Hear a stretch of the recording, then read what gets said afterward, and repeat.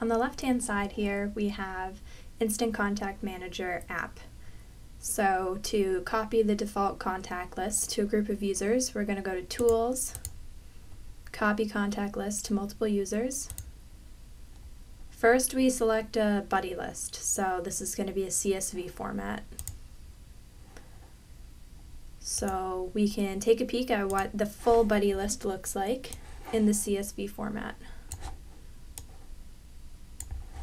So these are the groups, the group names, and these are the contacts that are going to be in the groups. So it's just group, comma, contact name. And you can see we have lots of groups and lots of contacts.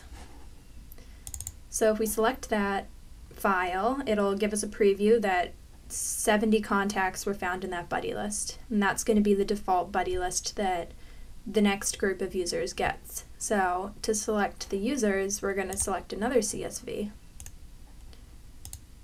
And this looks rather similar, except it's the user's name and then their email address.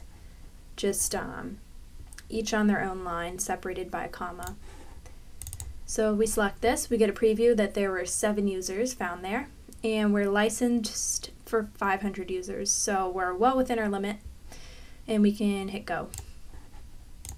So first it's going to connect to Exchange. It's going to do this with an admin account that has the rights to impersonate each of these 7 users. Now that works because our Skype for Business instance has, we've configured it so that the contact list provider is UCS. So this is our Skype for Business configuration info. The contact list provider is UCS, and we have a UCS connectivity state of an active Exchange connection. So it's connected, and I'm the first user being processed. You can see on the right hand side, I have an empty buddy list right now. So the users are the top progress bar, and the bottom progress bar is how far into the default buddy list it is. So there's 70 contacts there. It's almost halfway done.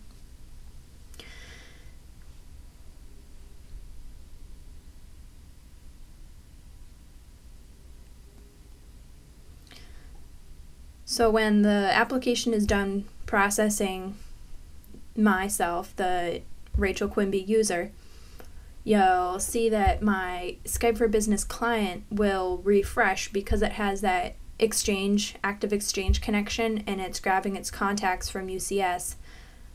It'll refresh every once in a while, and those new contacts will be brought down.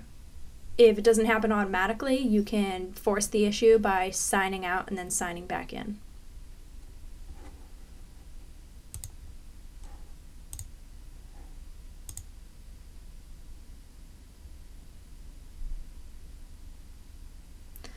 So you can see I have these contacts here, and it's still processing the other users, so all these other users are going to get the same contact list as me. You can see the groups have shown up, all of the users are in the groups, and this happened fairly quickly.